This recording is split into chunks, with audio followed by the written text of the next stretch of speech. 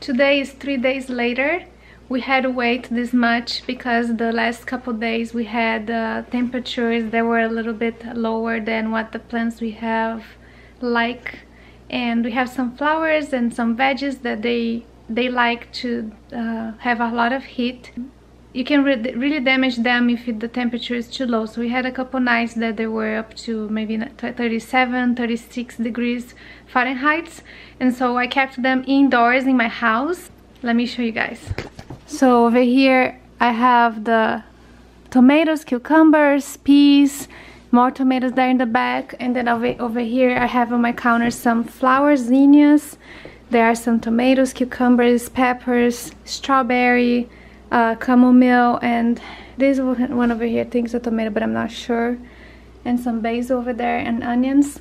We could plant the onions the other day, but we just didn't have time. I'm gonna take these flowers and veggies outside, and we want to plant all of them today because the temperatures are not gonna be lower than 40 degrees, and so they're probably gonna be fine and not gonna die anymore. No frost or any serious damage to them. And I have way too much over here. It's filling up all my counters and the floor as well. And I forgot to show you that I have other little plants here. I have the sunflowers. I think this is an eggplant. And I have some peppers over there and some chives and celery over there. So that's what we're gonna plant for today. We have the flowers, those are zinnias. We are going to put them over here. Last year we had beautiful flowers here, but we had the snow in Texas and they killed everything. Though they're supposed to grow every year.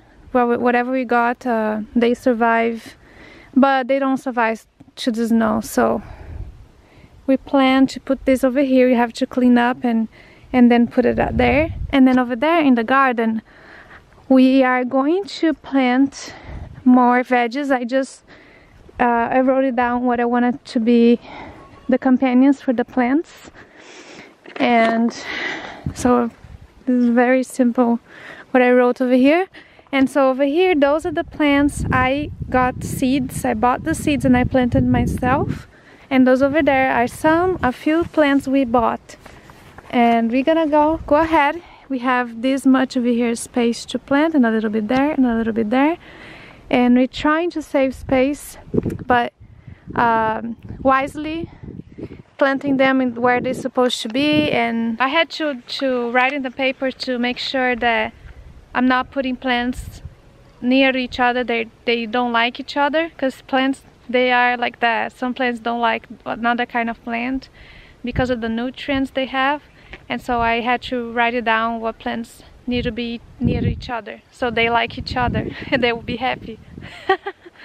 So let's go. Very quickly I'm gonna show you guys what we already planted, just so you have an idea what we have in the garden so far.